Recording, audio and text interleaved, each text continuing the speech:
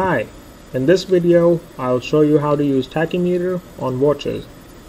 Tachymeter is used to measure average speed or distance.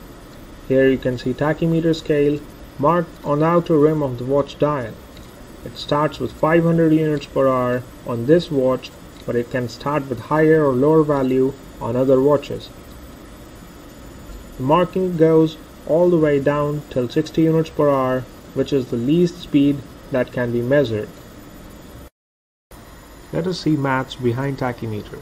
We know that speed is equal to distance divided by time, but as we are here using chronograph seconds hand, the time is in seconds. In order to convert the time into hour, we'll have to divide time by 3600. So the final equation in the box is used in the tachymeter scale. To measure average speed if distance is known, imagine you are traveling by bus and have no idea about speed of the bus, but you can see the road signs like some XYZ city is 5 kilometers and next road sign shows same city at 4 kilometers. To find average speed, hit the start button when you cross first road sign. After a while, when you reach next road sign, hit the stop button.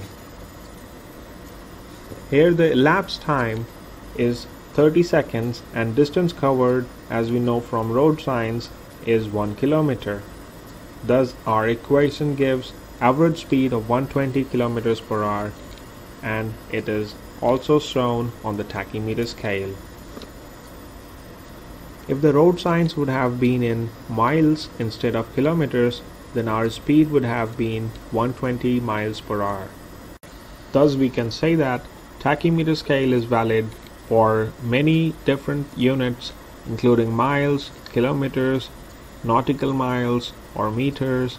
It can be used for any unit. To measure distance when speed is known.